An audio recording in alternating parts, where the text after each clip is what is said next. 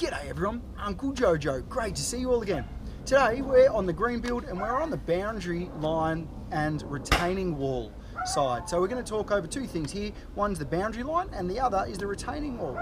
Now a retaining wall is a wall that's in place to hold in a rigid sense, mass or weight on both sides. So on one side soil and one side water, or in this sense we've got soil at a certain height and we've dug it out and we've got concrete on the other side. So we've got about a metre that we've got to retain the soil on the side and not let it cave in.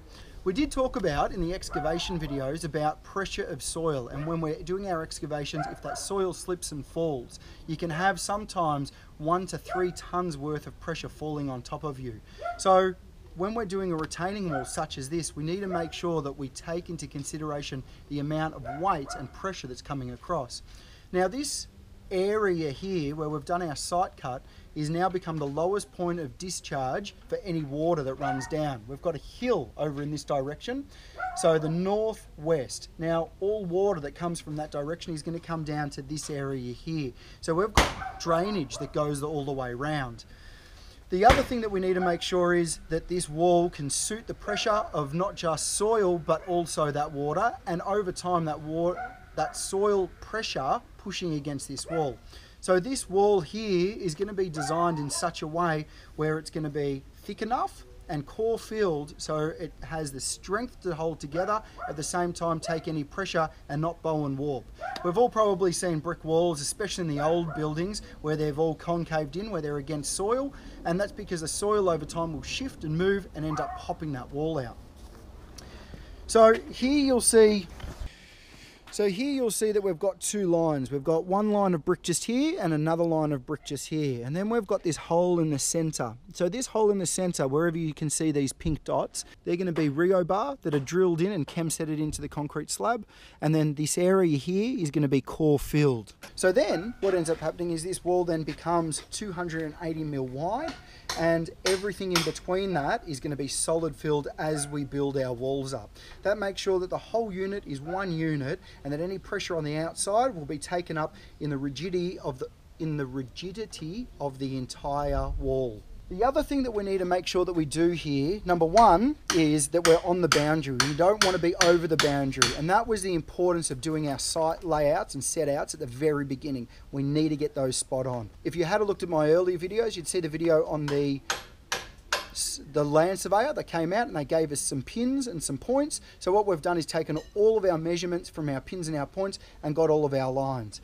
Now we've got this wall in place, we're building it up, we need to make sure that we're on or back from the boundary. We don't want to be over it. There is in some places a leeway where you've got something like 25 millimeters leeway back and forward for your boundary wall. We're not going to do that. We're going to take a hit to win the war. We're going to bring our wall in and make sure that we're inside that boundary line and we don't go over it. When we're building our retaining wall on the boundary, what we also want to do is make sure that no moisture comes through. So what you can do is tar paint or rubber membrane the entire wall. Then what we'll also do after giving it 3 or 4 coats is run a plastic sheet all the way down so that no moisture can come through that. And then I'll also put damp course throughout the entire wall to stop any moisture or restrict the amount of moisture as best we can from coming through this wall. We're not going to be able to get to it later, so we need to make sure we do it now. The other thing that we're going to do is we're going to put down a solid sand base along here. Just have a look. You can see that we've put down this solid sand base all the way through, and it goes all the way along, and that's fairly flat. We'll make sure it is flat completely, and then what we're going to do after that, we'll make sure that that's fairly flat all the way consistently, and then we'll pour some cement powder over it, harden it up, and then we will put our aggi drain on the top of that, and it's going to be a rigid aggi drain, not a soft one with a sock around it. Run that all the way through. We'll have a pit at one end, a pit at the other. So any rain that does come in or water that does come in, that'll either go both ways, and then we can get that water out of there.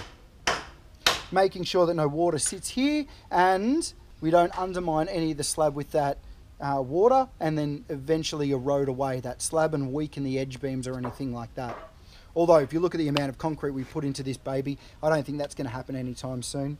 If you've got any questions or queries about retaining walls or boundary walls, flick them over. I'll answer them for you best I can, whenever I can. Thanks for watching, and like always, Stay unreal, banana peel, and I'll see you in the soup.